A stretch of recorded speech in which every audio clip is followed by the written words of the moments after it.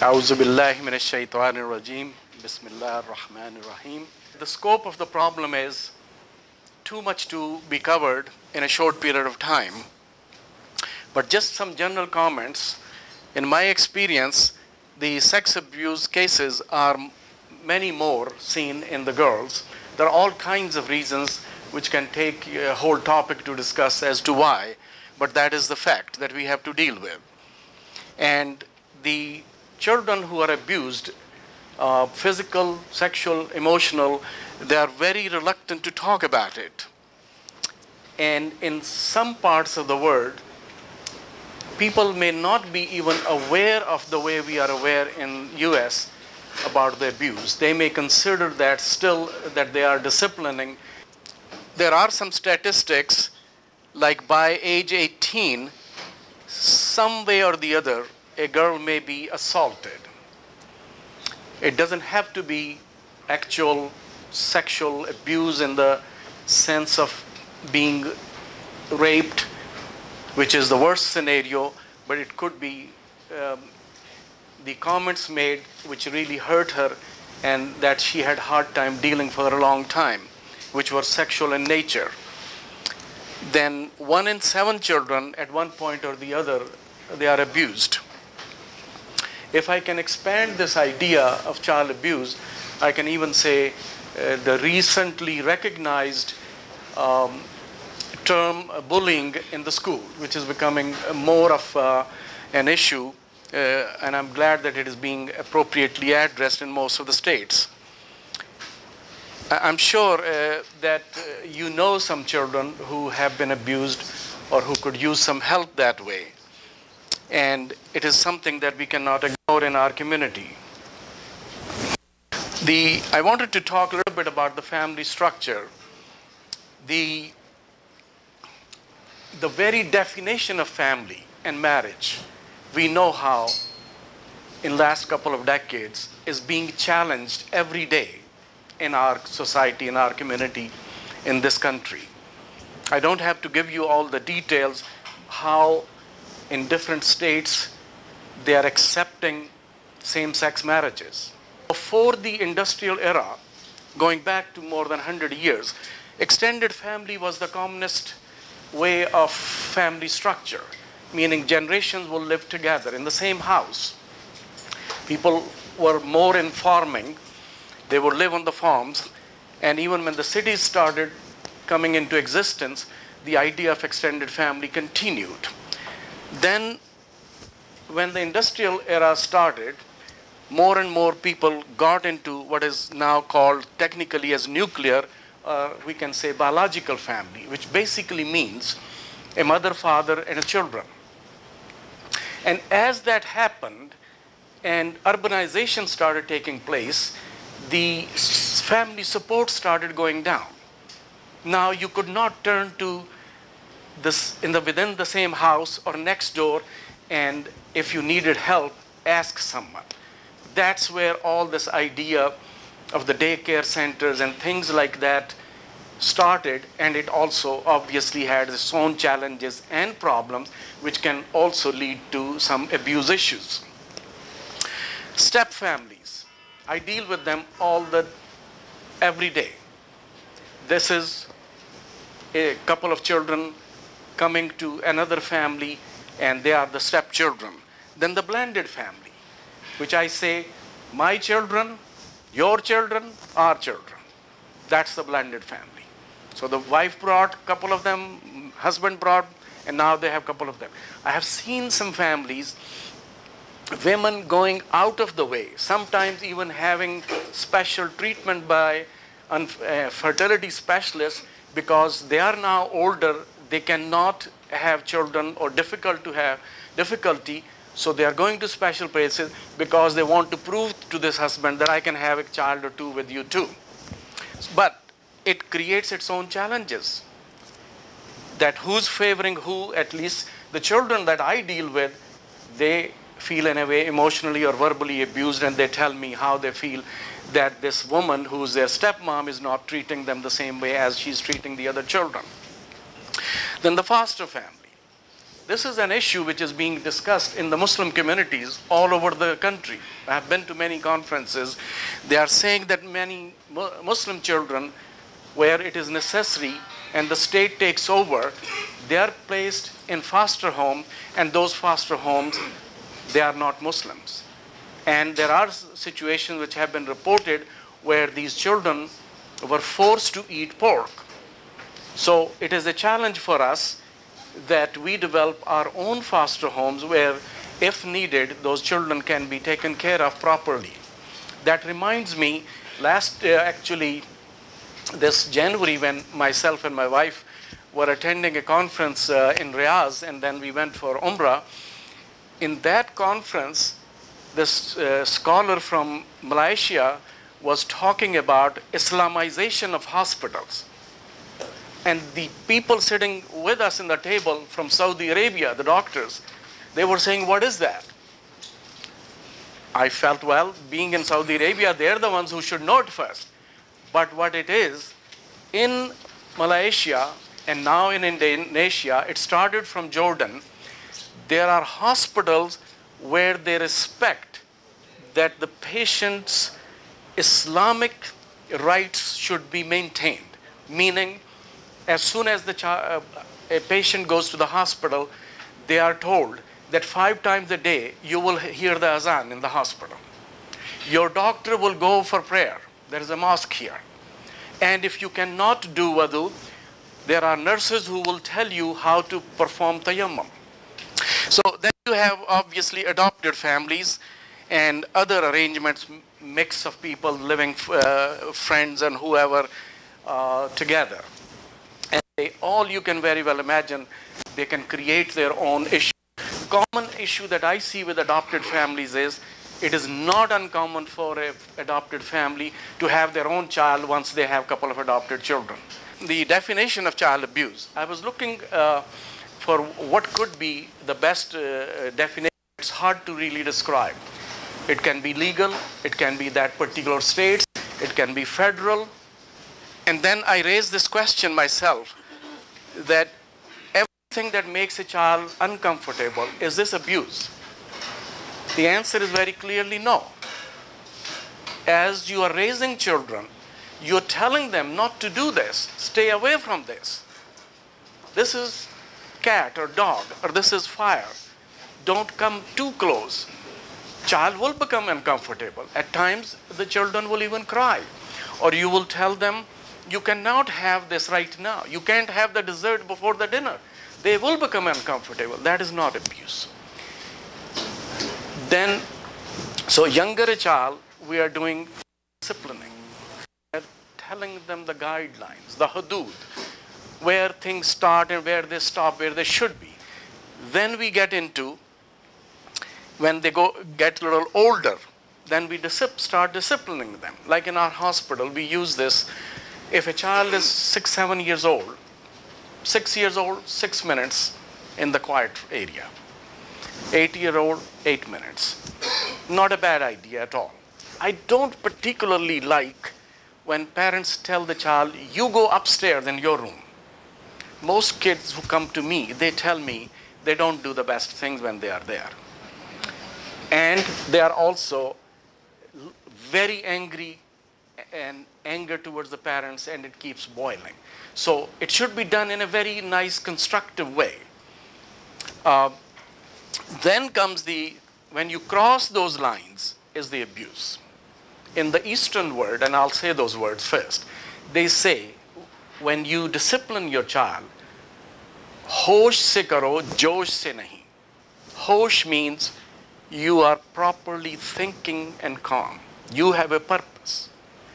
Josh means you are yourself upset and angry and emotional. In that state of mind, if a child sees you, the child already has that level of anxiety inside. When the child sees that the adult who is trying to guide him is also out of control, the child is already out of control. It becomes too much, overwhelming for the child to deal with that. So never ever even discipline your child with that tone of voice. Okay. these are, you will see most of these things are very common sense. You may have heard, read, but this is just to have a platform for discussion, that these are the common things that we see. Physical abuse, meaning child being beaten, like this child is being yelled at in this picture. Sexual abuse of all different kinds. And again, those families that I described, other than the nuclear family, the chances of abuse increases. Then verbal or emotional abuse, and then the neglect. Being in the hospital end, we deal with those things too, where a child is not being properly kept. Some children come to us, they are smelling bad, they have torn clothes, and they tell us that they don't get breakfast. And then medical neglect. A child may have asthma, child may have diabetes, and the family is not giving them proper medications. At times, it gets to the point where the state steps in and takes the children away so that they can be properly taken care of. And the last one is the abandonment. It can be of all different levels and degrees. There are children I have dealt with, I'm still dealing with, from very high functioning families. I recently dealt with a teenager, and he was acting out all over the place. He was with us for quite some time. And towards the end, when I said, today you are leaving, what did you learn? He said, what I learned was all this which I was doing was just to get my mom's attention. And this kid was arrested for doing stuff. And then he realized, and he said, no, I'm going to turn around. I'm going to pay attention to my school. Brilliant child. And I'm also going to do some work. My dad told me that he can help me learn things. So that is a very clear neglect in a family of two professionals. But more common that we deal with is that mother may be into drugs. She may be going with her boyfriend, and the child is at home, not taken care of, or several children, and they are at their own, and anything can happen while the children are there. Okay. I mean, it's a very busy and difficult medical picture, but I just wanted this word to be heard, the common word, shaken baby syndrome. What happens is that a mother may be going through what we call as postpartum depression, that after the childbirth, there are some mothers become very depressed, and she cannot take care of the child.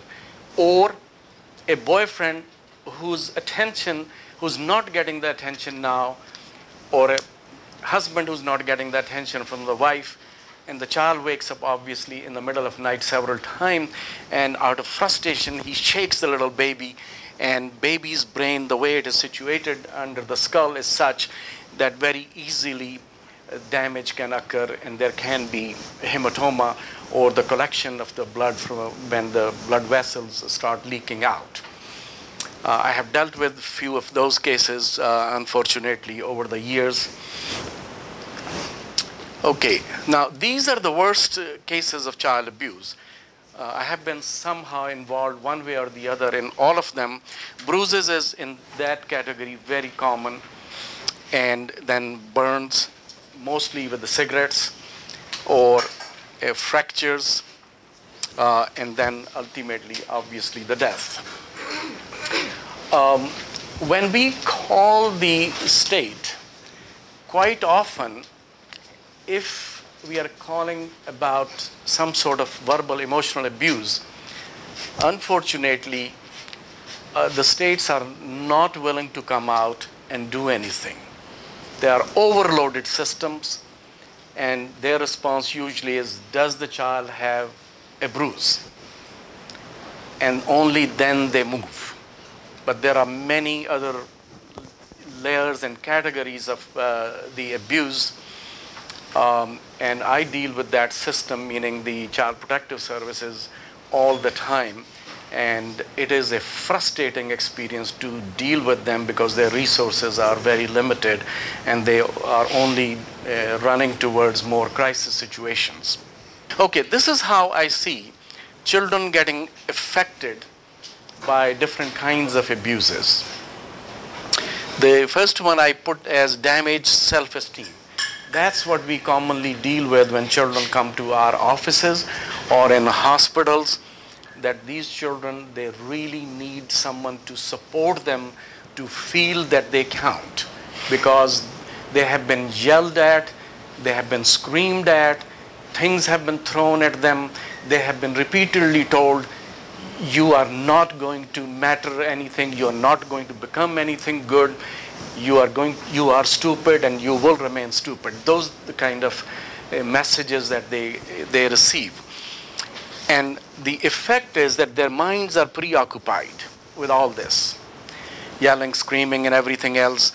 And what they see, the spousal relationship, the domestic violence that they are witness of. Everything is on their mind. When they come to us, they are surprised. First, they are suspicious that we really want to hear them, we really want to listen to them. Gradually, they start talking, they start opening up. Some of them start crying. And that's when we hear those things, that their school performance. I will ask them, you know, I know that in second grade you had all A's. What is it now? You're getting D's. And those are the kind of things that I hear, that how dad comes home and he's already drunk and he wakes us up, he doesn't know what he's doing, he's yelling, screaming, using profanity. And so their school performance starts suffering.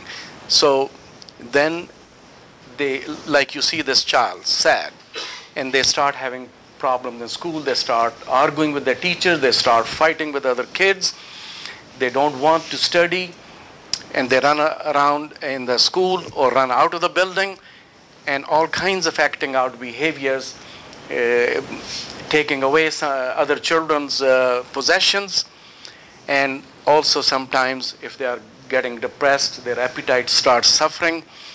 And we have a sad child here. Sadness is also pretty common, and every now and then we ourselves may pick up some bruises on a child who has come to our attention, particularly in the hospital. When I say hospital, I want to clarify, I'm not working for a medical surgical hospital. I work for a freestanding psychiatric hospital where children come who have psychiatric, mental, psychological issues.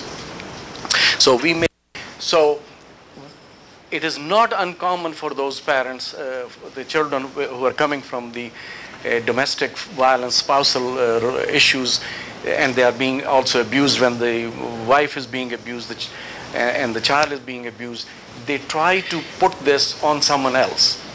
And then hospitals like us, they become their target. They would like to say, I didn't do anything. It must be in the hospital something happened. So most hospitals have what we call as body map. As soon as the child comes, the nurses are supposed to look at the child from top, bottom, every side of the child, and they record it. So there can't be any argument about it.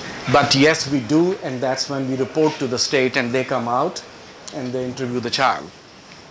Some children, they cannot sleep because their mind is still racing about what they have seen dad doing to the mother or mother doing to the dad.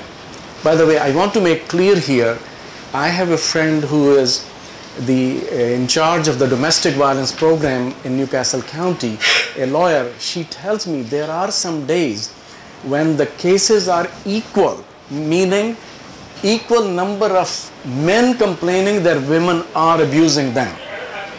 We commonly think and say that it is men physically abusing the women, but the other side is also true. I just ran into a family where the grandmother killed her husband, and for her good fortune, she was released because of passion killing, as the judge 40 years back called it.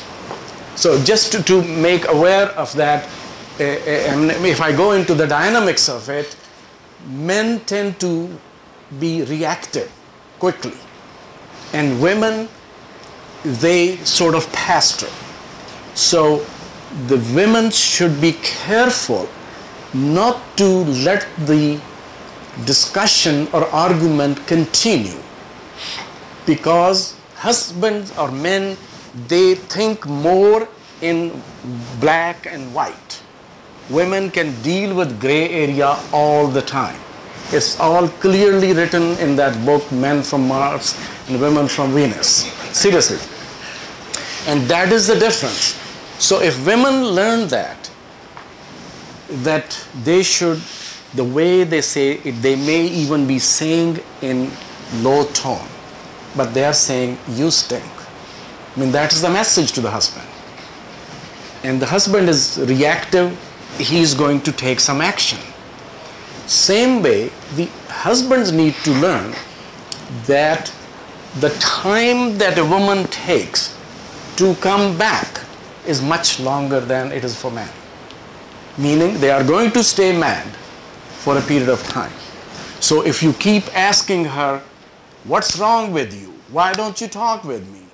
It's not going to go anywhere. So this is a negotiation between the spouses that over the years, hopefully they learn. 42 years, I'm still learning. Okay. Then sleep problems, I said, and nightmares. Some children, depending upon their sensitivity, they, in their mind at nights, may have those scenes of domestic violence, or their abuse, or their brother's abuse, and their minds cannot calm down. There are times, particularly those kids who come to us in the hospital, obviously they come to the hospital when the situation is worst. We have to use some medications to help them. Okay, still more of these. Now this is the child who has been abused. And very clearly, this is how much anger this child has. Sometimes they totally shut down. This is how the human minds work. It reminds me when my children were applying for college, and they said, they are asking for a story, something to write. And they say, there is nothing, Dad, in our life that we can write about. It's dull, boring how it has been, in a way. I said, son, you should be thankful to God, because you got the closest to the normal possible. But when things don't happen in the normal routine fashion, meaning now you talk about the physical abuse, you talk about the spousal abuse, the domestic violence, then the minds go this way. Either they go to this extreme or they go to this extreme. Meaning either the child shuts down or the child becomes this way. The kids become moody. They cannot trust the adults. I'll show you another slide where the dilemma of that particular issue becomes more clear. They become aggressive towards other children, towards the family members in the neighborhood, and sexual acting out.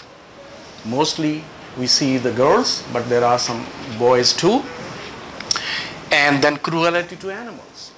They can't take their anger out anywhere, so they take it out on the family pets. I mean, I have horror stories of the children who have come to me in the hospital setting, what they have done to little kittens and dogs and all that.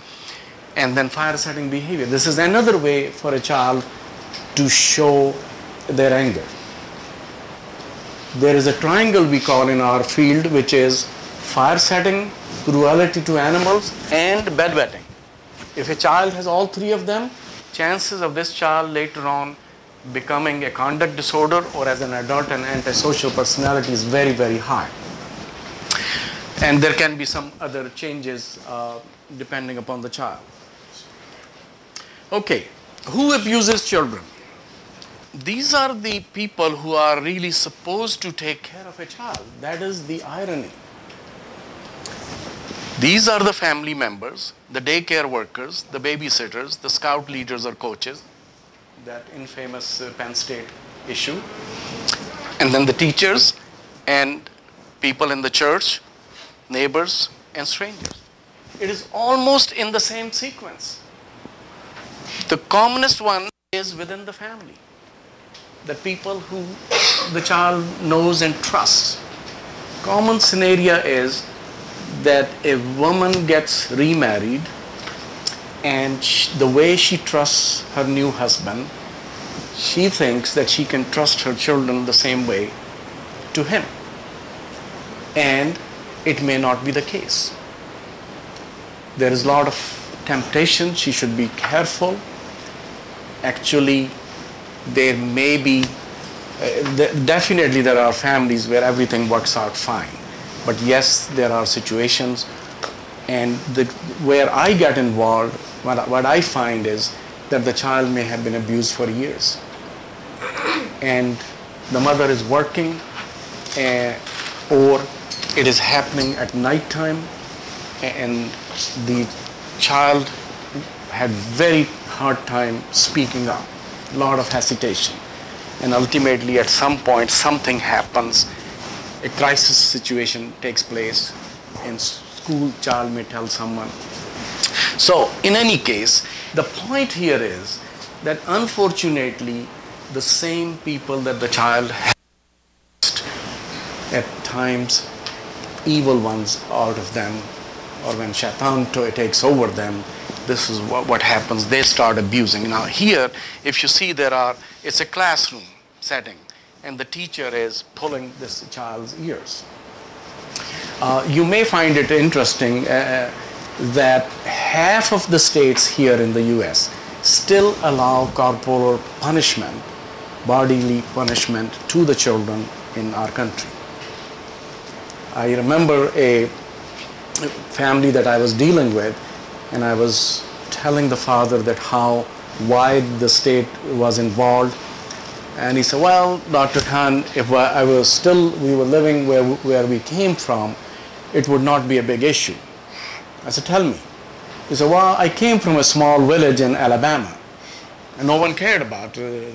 We had not even heard that this is something like that. So from different parts of the country, may be their knowledge level or information is very different, and they may be dealing with things very differently. I'm not supporting that, but I'm just, same way, another example comes to my mind is that the child was clearly hyperactive. These children tend to be more in trouble. And when the woman came to me, she was from one part of Africa, she said, I figured it out what I'm going to do. Don't worry about the medication. I don't want the medication. I don't want the pill for my child. That's commonly I hear. So what are you going to do? I'm going to just buy a ticket and send him back to Liberia. What would happen there? He will find out. He thinks he's a big shot, 7-year-old kid. He said, that's what I did to my older son.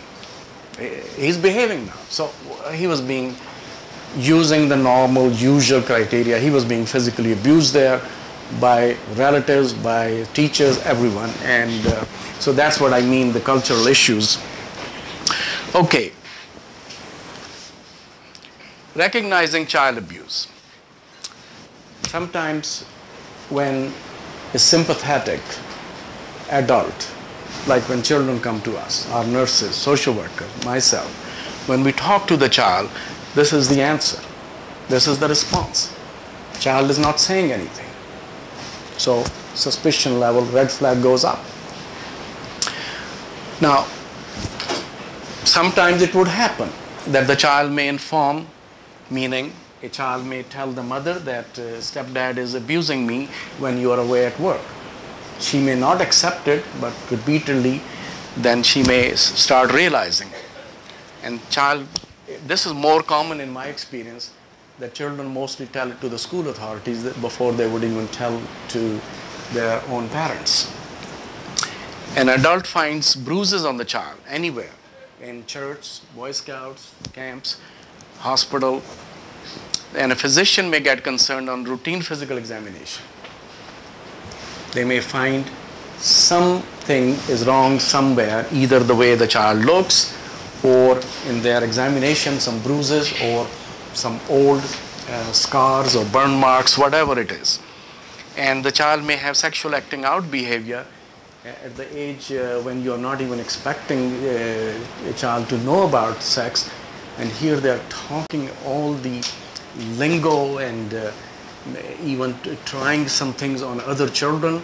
So obviously it raises suspicion. The first thing we obviously ask the caregivers, has this child been abused? child's aggressive behavior, we talked about it earlier, can also be suggestive. And writings and drawings. And in school and in a hospital setting, the creative art therapy people, sometimes they will stop me and they say, Dr. Khan, could you look at this drawing? I'm really suspicious. Repeatedly, this child is drawing the same thing, which suggests this child has been either physically or sexually abused. And sudden change in the mood and behavior. And we may, by getting the detailed history, may find out that when the parents are saying these changes occurred, around the same time, this mom had this new boyfriend who has started visiting or who actually moved in, and the child is not talking, but there are changes in the behavior. In the same way, sleep disturbance or nightmares. So we talked about earlier a little bit. And these are the factors which increase the possibility of child as well as spousal or relationship between the two adults or domestic violence. Very obvious. Alcohol abuse, as you see some alcohol and the drugs and the needles there.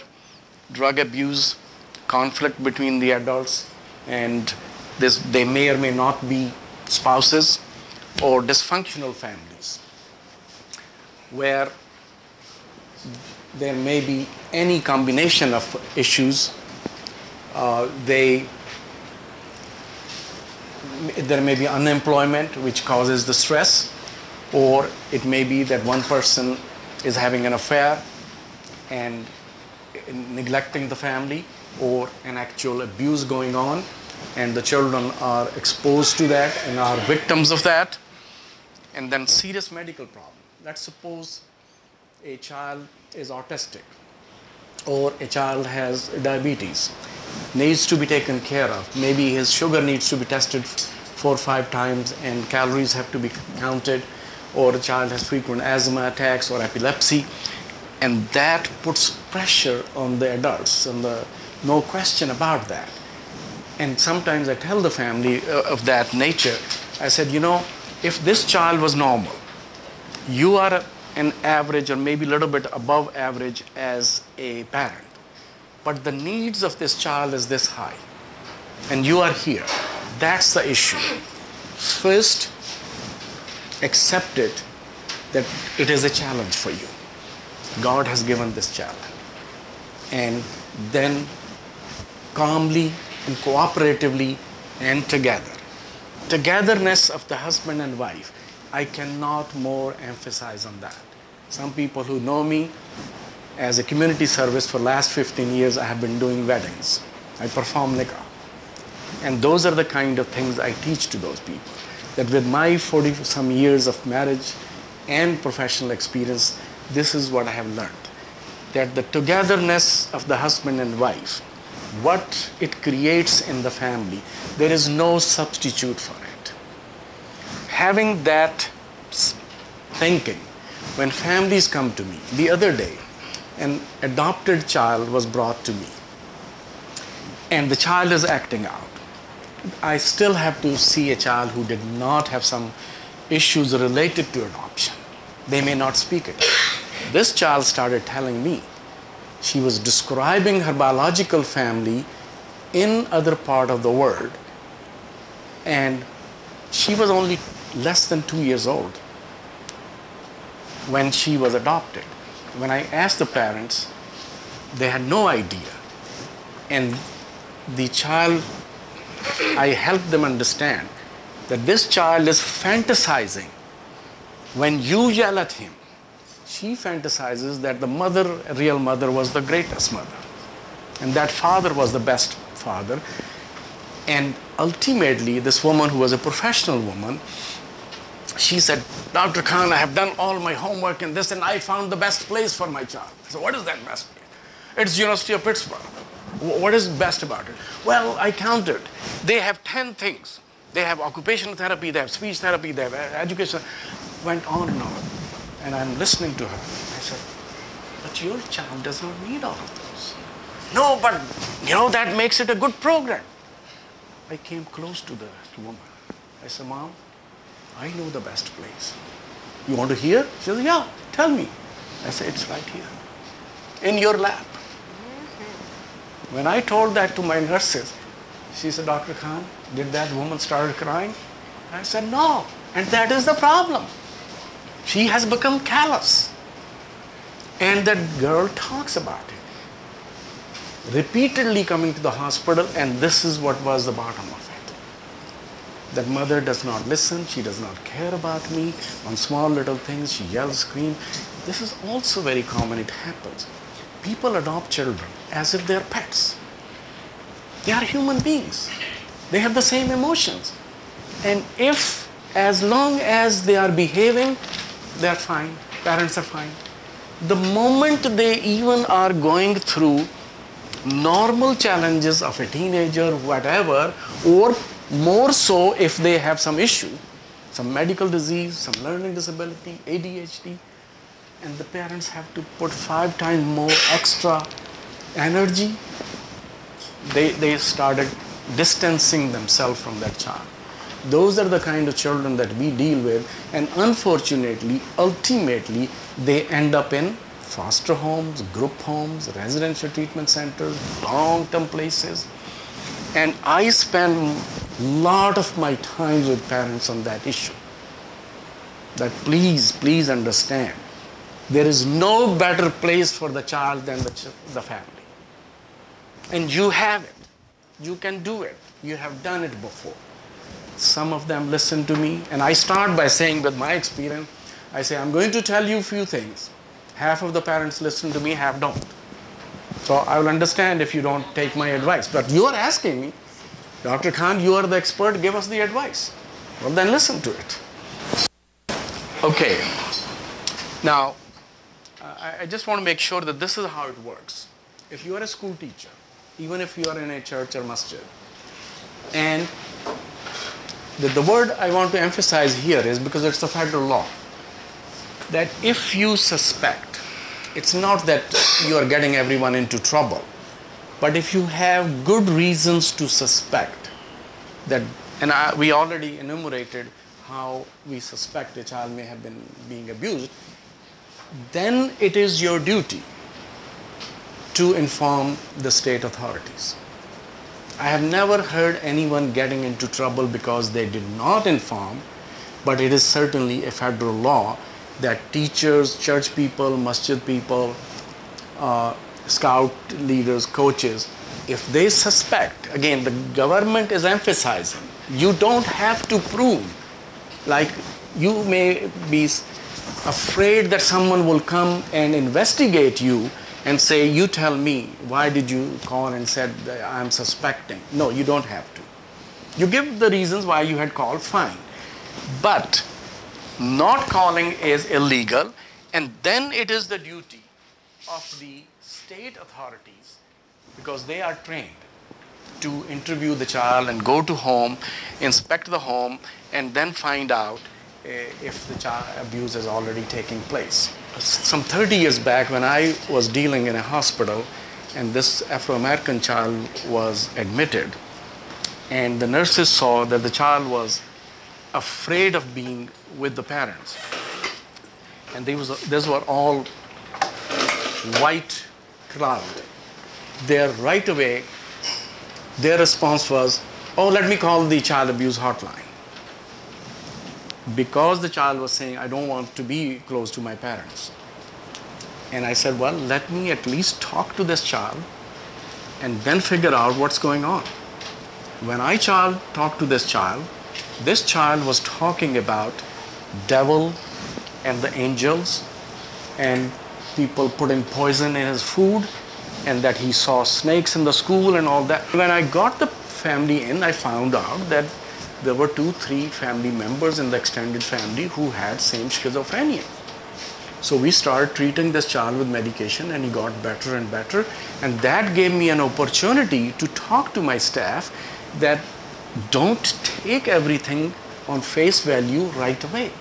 Take your time. And I'm being honest here.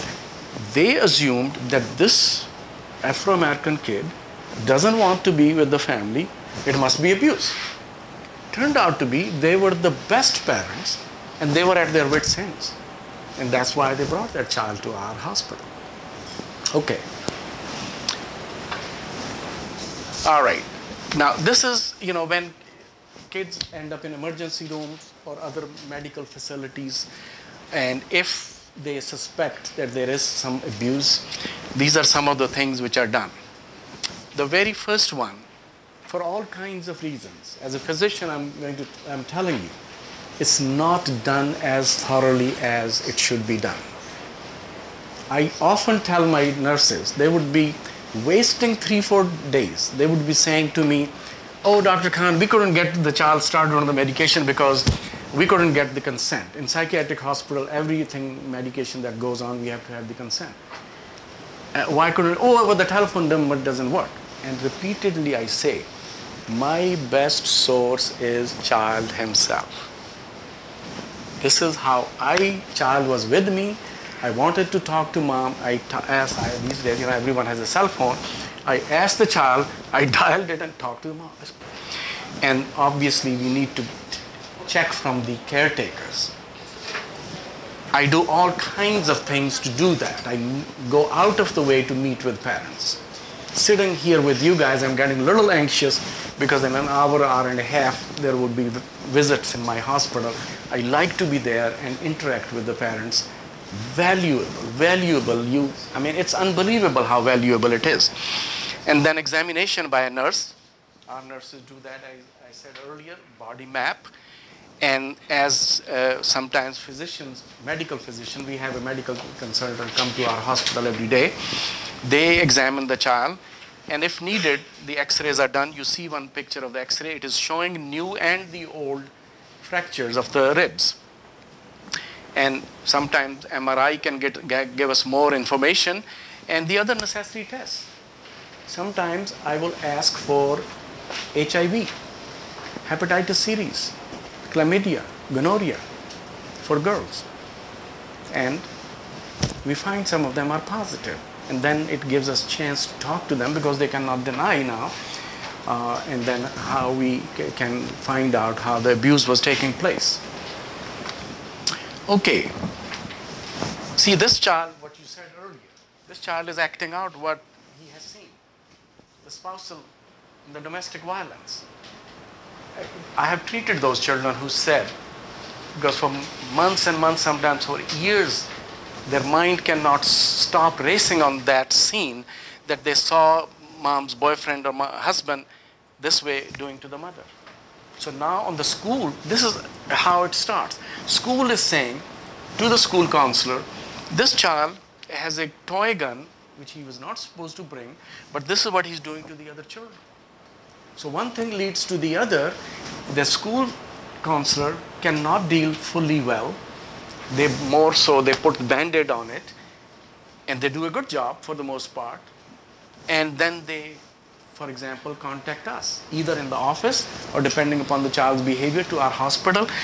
And then we go into lengths and we find out this child is drawing the same things. He's doing the same thing to the other children in the hospital. And then we find out what is the real story. These children can have all kinds of these problems being defined. Conduct disorder, meaning stealing and being rough to others, their moods, and the depression, anxiety. Separation anxiety is quite common with those children.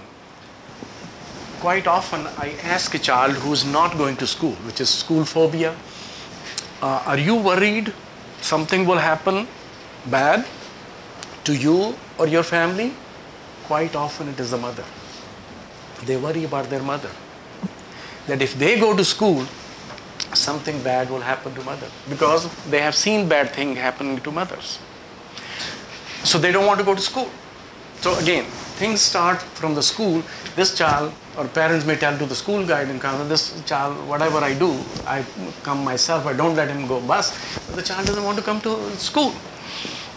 And then they sometimes, because of their moods changes, they may get diagnosed as bipolar disorder, stress reaction, and also, not uncommon, post-traumatic stress disorder.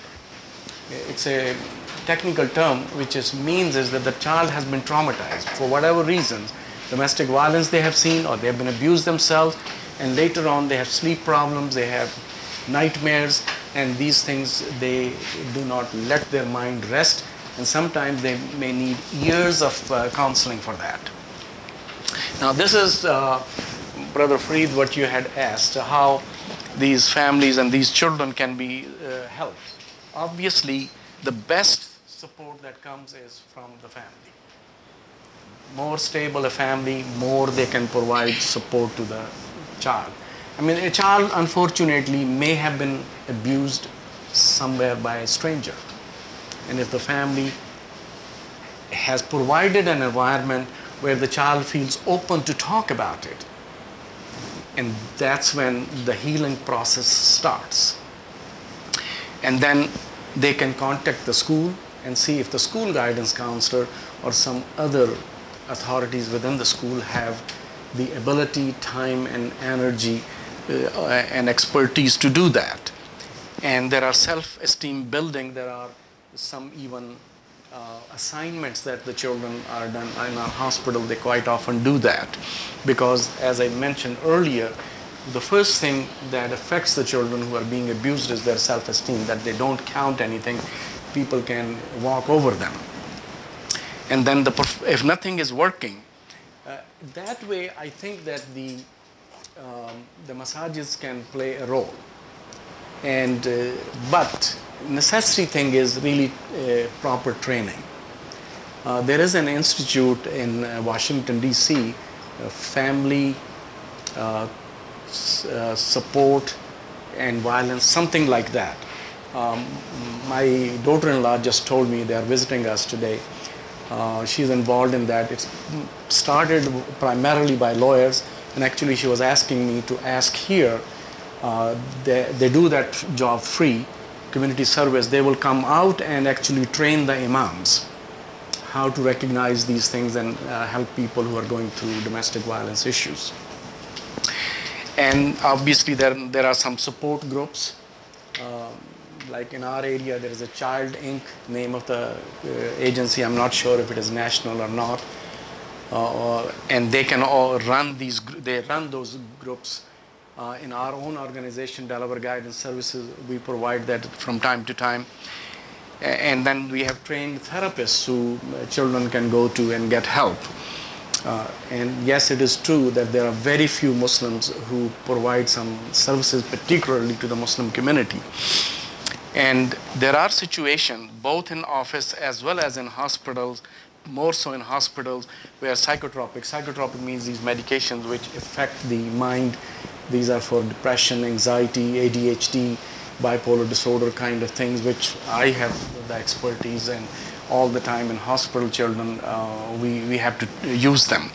And the last one is there is a very specific trauma-focused treatment, and more therapists are getting training for that, and they work very intensively with those children with all kinds of techniques to help them put all that trauma and violence that they have witnessed in spouses or other relationships, or they have been abused themselves, how to put them in perspective enough so that it does not keep interfering with their lives.